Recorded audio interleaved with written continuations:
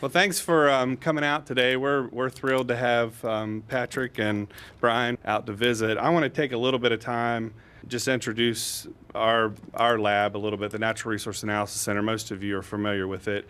So let me do just a couple slides on the Natural Resource Analysis Center here at WVU. We've been around for over 20 years now, specializing in all kinds of geographic information system science, remote sensing, modeling, a fairly rich history. We have Mike Stragers here with us. He's been with the lab for 15 years, and actually I got my start working with Mike years and years ago, and as a student, and then came back, of course, as a staff member. So one of the things we're doing quite a bit of right now is airborne LiDAR acquisition, processing, analysis.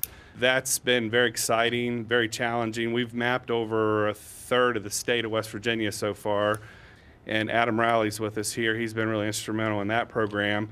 And so that's really given us a very personal, intimate look at remote sensing in a manned sort of way, where you have someone actually in an aircraft operating a sensor. A lot of the concepts, I think, are going to be transferable to UAVs or UASs. What do you all prefer? Well, we call them aerial camera platforms, actually, although the current term of art is UAS, okay. Unmanned Aircraft System. Okay, so we're hoping that a lot of what we've learned and our experience will be transferable to this scenario. Obviously, we're very excited to have these guys here, and I'm going to hurry up so I don't take too much time. But in any event, I wanted to just tell you a little bit about our lab, and these are some of the things that we've been involved in. Stop up and see us sometime if you get a chance. The genesis of this effort really stems from the West Virginia Division of Natural Resources. Right now, we have an agreement, a cooperative agreement with the DNR to support stream restoration, primarily in the Monongahela forest areas where we're really interested in trout and native trout. And so obviously it's a much higher elevation systems that we're concerned with. We've done quite a bit of in-stream restoration, habitat enhancement, and fish passage barrier removal, and those are some pictures you'll see on your slide. That's on Beaver Creek, which is a tributary to Shavers Fork. And what's important about that work is brook trout are somewhat like a salmon. They like to return to the tributaries and spawn, and what's happened up there since the logging and railroad influence is that a lot of these tributaries have been cut off and isolated. So we have a lot of isolated brook trout populations up there. This was an extremely famous watershed. Mr. Edison, Mr. Ford, a lot of people came there at the turn of the century to fish, and then of course it was logged. Some of the wood that came from that mountain went into the Wright brothers' first aircraft, which is kind of interesting, and you'll see that this week, or see the area. So in any event, we've done quite a bit of restoration, not only in building fish ladders, if you will, replacing culverts, but also in stream restoration. One of the biggest limiting factors in that system up there is temperature. We're able to address physical habitat, we're able to address chemical issues by liming the stream and bringing pH up to an acceptable level. Temperature still is elusive. That's a problem that we're going to deal with, and it's certainly with climate change, it's something that we're looking towards climate change resiliency. How can we do restoration that if indeed we see warmer climates? Trout love cold water, of course. So temperatures are very important. Dr. Petty and our Wildlife and Forestry Division of the Davis College has done, I don't know, 15 years of work up here actually marking fish. We're using telemetry to look at individual fish, and his research is fascinating. I encourage you to look at it. And part of his research, he's kept a temperature log, basically a profile along the Shavers Fork, but that's just it, it's a profile. There are temperature loggers that are set so many increments downstream. Well, that gives us an idea of the temperature longitudinally, if you will, but we really don't have a spatial rendition or a spatial understanding of that temperature. And that's very important because trout, especially in the summertime, we've recorded temperatures up to, I think, 90 degrees Fahrenheit at Cheat Bridge, which is the lower end of the watershed we're working on. Now imagine that, you know, non-trout aquatic life would be taxed by those type of temperatures. So what do they do to survive? They find thermal refugia, and that's places where the stream interacts with groundwater or a spring or a tributary. And some of our restoration techniques we suspect will actually help with temperature with keeping temperatures lower by aerating the water and moving the water faster through zones that won't get as much solar radiation if it's moving faster. So having said all that, we really need to map the spatial distribution of temperatures, surface temperatures, in this system as well as many other systems. And how do you do that? We had the idea, why don't we look into UAS technology? Why don't we look into very small thermal imaging systems, and started talking to Patrick and Brian, and here we are today. So we're very thankful that they've made the trip here to be with us and educate us. So welcome, guys, and thank you for being here. Well, thank you all for having us here, and thank you particularly to Paul and all of his colleagues here. We obviously wouldn't be here without their support and interest, and so we're delighted to have this opportunity to come here and talk to you today. Okay, what we do. We fly remote control multi-rotor aircraft equipped with first-person view systems. And right now, I'm sure all of you are thinking, yeah, well, but what does that mean? So anyway, I thought what I'd do is sort of walk you through this in two parts. First, what is a multi-rotor aircraft and how does it work?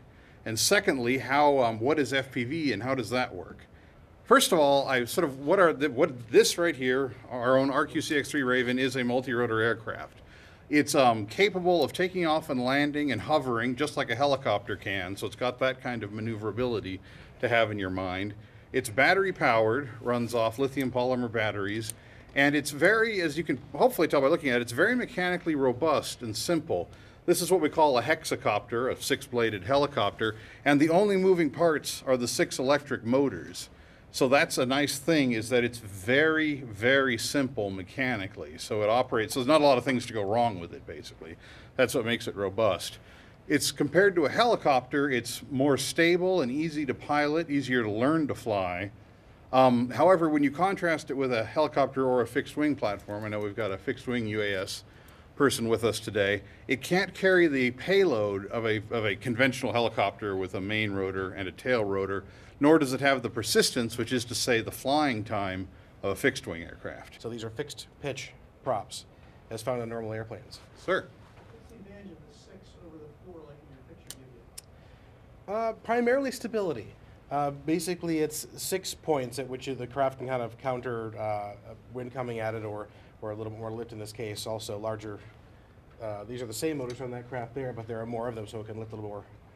Yeah, the sort of gross payload is higher, greater stability, and a degree of redundancy. In theory, this aircraft could lose a motor and keep on going. I mean, it'd be a controlled crash versus a direct just crash. You might ask yourself, how does something with no control surfaces and, fly, no servos, anything like that? And so, as I'm sure you're all aware, an aircraft has 3 axes of motion: pitch, which is forward to backwards; roll, which is side to side; and yaw, which is pivoting the nose. It accomplishes all those just with these propellers. In order to do pitch, it slows, say you want to pitch forward to achieve forward movement, you slow down the propellers in the front there, and then you speed up the ones in the back. And so it rocks the ship forward, therefore moves forward. So, if you speed up the ones on the left, the ship moves to the right. And then yaw, the nose-to-nose thing, takes advantage of the torque effect. So with 3 propellers turning in one direction, 3 in the opposite direction, it just raises the power on 3 and lowers it on 3, and the thing twists. Now the yaw authority, since it's doing that, is relatively mild. You can't flip around in a big hurry, but it gets the job done, though it goes fast enough. Because 3 props will make the aircraft fly. And then, as we touched on briefly, multirotors are totally dependent on thrust to stay in the air. They have no capacity to glide or to auto-rotate or anything. So if you lose power, it's coming down pretty right where quick, it is, yeah. and in a hurry. I just put this together. This is also in your handout, but this is just a general description. There's obviously enormous variation from one individual system to the next, but just a general description of the capabilities of these kinds of aircraft. Flying time between 7 and 15 minutes, takeoff weight between 3 and 6 pounds. Raven here is our benchmarks, having flown a little over 40 miles an hour. The maximum altitude is 400 feet, though that's established by law. It could, in theory, go quite a bit higher than that, but obviously you'd be in contradiction of the laws at that point. Maximum proven range, again with this aircraft, is about half a mile. The nacelle span is, multirotors are measured from the tip of the motor shaft on one side to the tip on the opposite side. So this is what's called a 550 class. It's 550 millimeters from one tip to the other. Multirotors, dimensions are always given in millimeters. We give it commands. This is a fairly standard 2.4 gigahertz hobby controller, you know, 2 joysticks, each one controlling 2 of the forces of flight, and then various switches and knobs to control other things.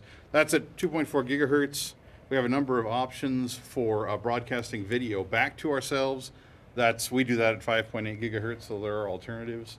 Like I mentioned, it uses rechargeable batteries, and those can run up to about 10 amps. Then the second part of the equation is FPV, first-person view operation. Now what this means is that the pilot is seeing in real time what the aircraft is seeing along with telemetry, and that's essentially how you fly it. It's as if you're on board. That's why it's first-person view. So you're looking at it, and whatever you see is what the aircraft's seeing. So it's quite natural to say turn to the left, and just your view as the pilot shifts to the left. And so that's how that works.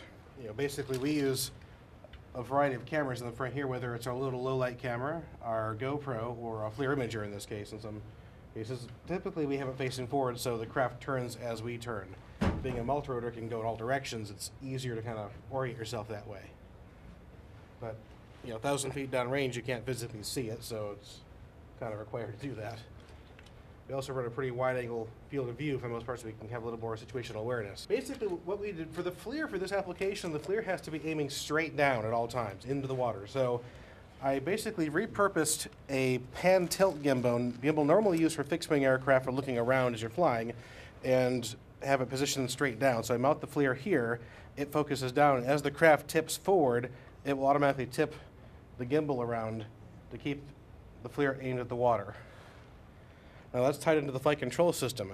It's actually a standard feature of the flight control system to have a gimbal, just normally not down though. It just needs to be just kind of, I don't know, kind of recreated a little bit. But this was an easy solution to the problem. These are very popular as aerial camera platforms, both for potentially professional applications. Real estate photography is one you hear over and over again, but also just for people to go out and fly for fun. And so, so oftentimes, if you want to get nice, clean video, you use a gimbal to stabilize the camera. We, as you can tell there, just have the camera on a fixed mount, because that way, if the aircraft is caught in a wind and drifting to the right or whatever, you know, we can see that. Essentially, we don't want to have aircraft motion compensated for, because you could be way pitched over and not even realize it if the camera was so nicely righting itself. So, just some additional points about first-person view operations. To use a first-person view system, you have to have your ham radio license because of the frequencies you're operating on and the power you're operating with. As a pilot, you're either watching through a pair of video goggles, which Brian will now model for you. When you put these on, you get what we call the full Geordie LaForge effect. Take the age of the room there. All right. So this is very nice because it's immersive. You know, obviously all you're seeing is what the aircraft is seeing. An alternative now is on the bottom would be just to get like a small monitor which you could watch on.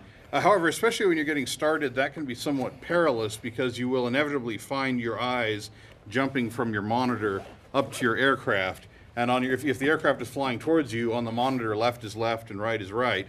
But the moment you look up, right is left and left is right. So that's a recipe for crashes. Don't ask how we know that.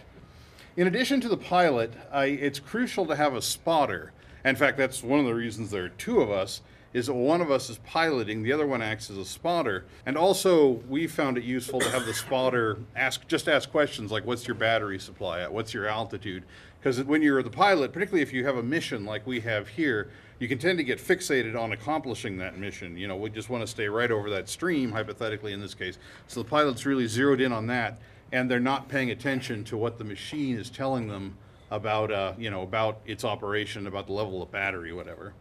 And then finally, on this next frame, we've got an example of the pilot's eye point of view. This is precisely what the pilot sees through their goggles while flying. What you just saw there was a changeover from the GoPro camera to a Raven's low-light camera. This video was actually captured on board Raven. And she typically flies with 2 cameras. The GoPro, obviously, for capturing beautiful HD video and just for general flight, and then a low-light camera as a backup for flying in low light, obviously, or if we're, if something goes wrong with the GoPro, it has its own independent battery which could run down.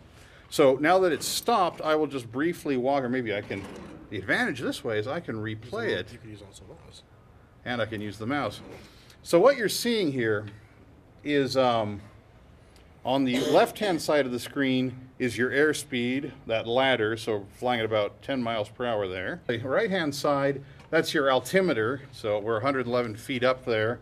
At the center is a compass, and then across the bottom you see satellites, or SAT, that's 10 satellites in view for GPS. HDP is a measure of GPS accuracy, which I think a total disaster is like 27. Anything below 1 is extremely accurate. Distance in the middle is how far we are from home. RQCX3, aircraft designation, just in case you're really tunneled in and forget what you're flying. And across the top there, this is actually, the little camera is an icon coming through straight from the GoPro, as is the clock in the center. That's how long the GoPro's been recording. The numbers immediately to the right of that are an indicator of pack voltage, i.e. how much juice is coming out of it, and then amp meters, which is how many milliamps we've pulled out of it, and then to the in the far right corner, battery indicators for the GoPro. We're big believers in the pilot having control of the aircraft at all times, and that's a choice we've made, and technology is, some people I suppose would consider us even a bit archaic because of that, but that's the way we do it. The alternative is not only can you have GPS sort of lock on and hold its position, you can actually, as you see on the slide here on the screen, assign a flight control system waypoints, which it will execute entirely autonomously. So, you press go and then I suppose stand back and watch. If you really want to learn to fly, do this. Step 1, get a simulator. There are a number of really good ones which allow you to use either a real radio or something that looks exactly like a real radio, so you build the muscle memory in how to control the aircraft. Step 2, get a little itty-bitty thing you can fly around your house and fits in the palm of your hand. That right there is the Blade MCX. We both have one. Very nice little training instrument. Your cats will love it, I promise. Step 3, fly a full-sized aircraft out of doors. That right there you see depicted is a DJI hexacopter, which is one of the rising stars of the field right now. And then step 4, bust out the goggles and go FPV. You cannot get around needing to have those basic flight skills to control the aircraft, sadly. I tried, didn't work. Do you need a ham radio license to fly and using a monitor? I mean, you said you do for FPV, but... Well, actually, only for a certain amount of power. If you can deal with 25 milliwatts and maybe 100 feet range, you're fine, you're legal. Anything above that requires a ham radio license for the power you're using. Yeah, and FPV just refers to is regardless of you're using goggles or a screen or I don't know what else you might do, but basically you're transmitting video. That's the issue, not what sort of instrument is receiving that video. In 2012, Congress instructed the Federal Aviation Administration to come up with a plan to integrate drones into the national airspace. And in addition to that, there were a bunch of sub-deadlines leading up to that big deadline. The FAA has blown every single one of them, so I wouldn't count on them necessarily meeting the 2015 deadline. So where does that leave us in the time being? Well, what the FAA has said is that essentially thou shalt not operate drones, period. That's it. However, hobbyists, i.e. us, get to fly because the rules which govern hobby operations were laid down in 1981 and have never been updated. If they'd foreseen this, they might have changed them a little bit, but they didn't. So we're perfectly cool as long as we stay below 400 feet, stay out of the hair of the local airports, and don't fly over a crowd of people or a Porsche dealership. So that's those are our restrictions. And they're really pretty broad, which is why I think this sort of quirk of regulation has given hobbyists maybe a special role to play in this new technology as it comes of age. And we're certainly excited to play our part. So in theory, if you wanted to fly one to, say, document commercial, do real estate aerial photography or any one of countless other things, get aerial shots for a TV show, whatever, you can't. However, everybody does. We don't charge. We're hobbyists. We do this because we enjoy it. But we've met people who have big, well-developed websites that say, we will fly our helicopter with our very sophisticated camera on the nose for you. And we've met these people, and they're making, video for TV shows you've seen on your television. And now the really bad news, I suspect, for all of you, is if you're a public institution, the FAA has unfortunately created a process for you called the COA, Certificate of Authorization. And I've given you just one of about the 25 pages of the online application process you will get to play with should you choose to do this. They want a lot of information about your aircraft, of course, a lot of information about your air crew. You have to have a Class 2 medical certificate for 2 people, a pilot and a spotter. Class 2 medical certificate. The FAA, and you're gonna, remember when I said this was a Kafkaesque nightmare? Here we go. The FAA issues your aeromedical examiner issues 3 levels of medical certificate. A Class 3 medical certificate, which is what a private pilot needs, and it's not impossible to get. You need good eyesight, and you're not about to fall over dead. But any reasonably healthy person can probably get a Class 3 medical certificate. A Class 2 medical certificate is essentially the equivalent of a Class 3, except your eyesight has to be better. So I, as a private pilot, used to fly my Cessna 172 around Los Angeles, some of the most congested airspace in the entire United States, with a Class 3 license. For me to fly this as a professional working, say where I worked at a university, I want to do this, I would have to have a Class 2 medical certificate, a higher level of medical certification to fly a 6-pound toy helicopter than to fly a manned Cessna 172. It literally makes no sense, but this is the place in which we find ourselves. And then a Class 1 medical certificate is like for guys who fly 747s, and obviously there you got to be in pretty good shape. So in any event, it's a bizarre world we're living in right now, and I don't think anybody who's looked at it for more than 5 minutes will tell you anything different. Obviously more batteries with the extra weight. Well, double the flight time, we reduce the weight. That would do it right there. Because right now this weighs a lot. It's basically some steel components, some aluminum components, fiberglass, plastic. You change all it to carbon fiber, it's going to double the time immediately. Our largest bird will stay in the air twice as long, unburdened, of course. That's the main thing, is just getting it weight down. Or larger rotors. A full-sized helicopter will stay in the air a lot longer. It's far more efficient to run larger rotors. Brian refers to this aircraft was built to my specifications. He refers to it as the battleship Yamato, because I have this tendency to just overbuild everything, Could we make do with slightly smaller motors? Yeah, probably, but I want the really big ones. And it's just because I'm a believer in being overbuilt and, ready to go, so. What do you find the most common point of failure to be, other than pilot error? Well, second were our propellers. We actually, over time, got better and better ones to compensate for them breaking in midair. But that was because it's constant fatigue. They flex a little bit in flight, and they would fatigue around the center here, and they just bust. We haven't, knock on wood, had any electronics failures, but cheaper electronics, like the inexpensive Chinese ones, you're likely to pop an ESC or something where the motor just seizes and then you drop into the sky. And the cheap motors can burn out also. So the radio seems to be pretty reliable? Very reliable. Unless you go out of range. That's the only problem we've ever had, is just simply going out of range. It just... noise or getting jammed? No, never happened. It's a spread spectrum. It changes channels 1,000 times a second. It uses synchronized lookup tables, so it's constantly hopping frequencies, so it's very likely to be jammed, unless you kill the whole frequency. Jam yourself? We have not. We like our aircraft too much. You could probably do it. I mean, it's all on 2.4 gigahertz, so if you threw up a curtain of noise at 2.4, You'd do it. you'd probably blanket it out, yeah. But thank you all so much, and we really, Oh. really appreciate you. And before we go, one last thing I want to say thank you to the people who made it possible for us to make this trip. As hobbyists, you probably gathered it's not like we're deep on budget to fly cross country. So thank you to the Natural Resource Analysis Center and FLIR, the maker of thermal imaging cameras, who both stepped up and made it possible for us to be here. So thank you.